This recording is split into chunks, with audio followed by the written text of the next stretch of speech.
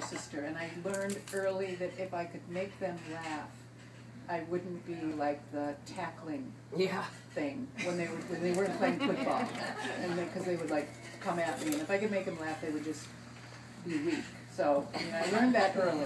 I learned, like, if I could get my oldest brother to laugh so hard that he slid off his chair at dinner, I thought, I've done my work. So I knew the power of that kind of disarming power of humor, but to see women in very different styles. I remember seeing Carol Burnett and just thinking, oh my God, you can do this. A woman can make people laugh. We do very different things. Lily Tomlin, for sure. Mom's Maidley. Oh, yeah. Absolutely. And I had a comedy mentor, and I've talked about her, who was my best friend's mom. And she was like, we had 5 kids in the family. My mom, cooked every day and all of that. She was busy. But this was a family. She was like, the husband was a doctor, and they had money, and and she had time. And I once said to her, it was so great because you had time for me. And she said, I made time for you. And I thought, that's correct. But she was my comedy mom, because she would call me and she'd say, Murph Griffin, right now. And I would turn it on. It would be Bette Midler for the first time. So it would be, she'd say, come over and I want you to listen to these albums. I just got Mike Nichols' Elaine May. I just got, and we would listen and just cry. She also so brilliant. Taught me how to use a power hit bong. But anyway. A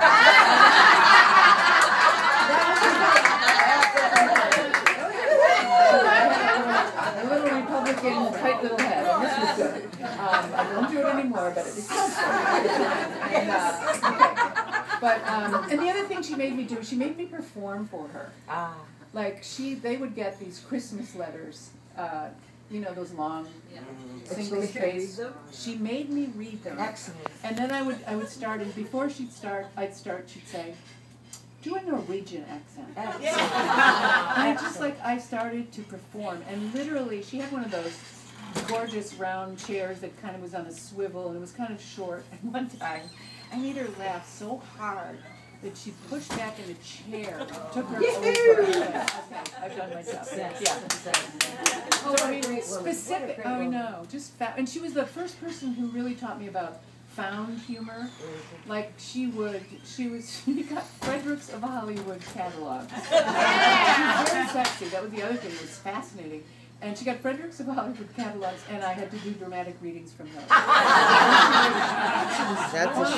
She would find these, she found original headlines that were hilarious, and she just clipped, and you got to see this, or she'd write or send me things, and whenever I traveled, she's like 93 now, and I'll tell you a great story.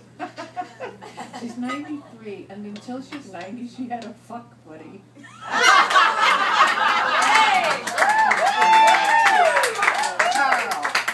Carl.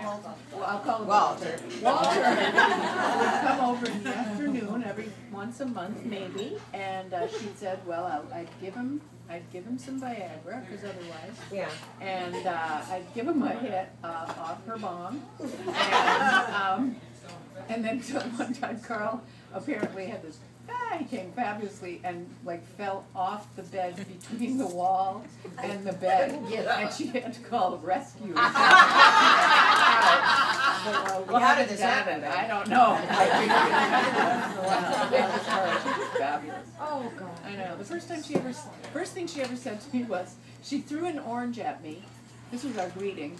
It flew by me because I was like, we had a very staid, lovely, well-behaved family. She was out of her mind. She threw this orange at me and went by me and hit this glass behind me, and she said, oh my God, my uterus. I thought it was hilarious.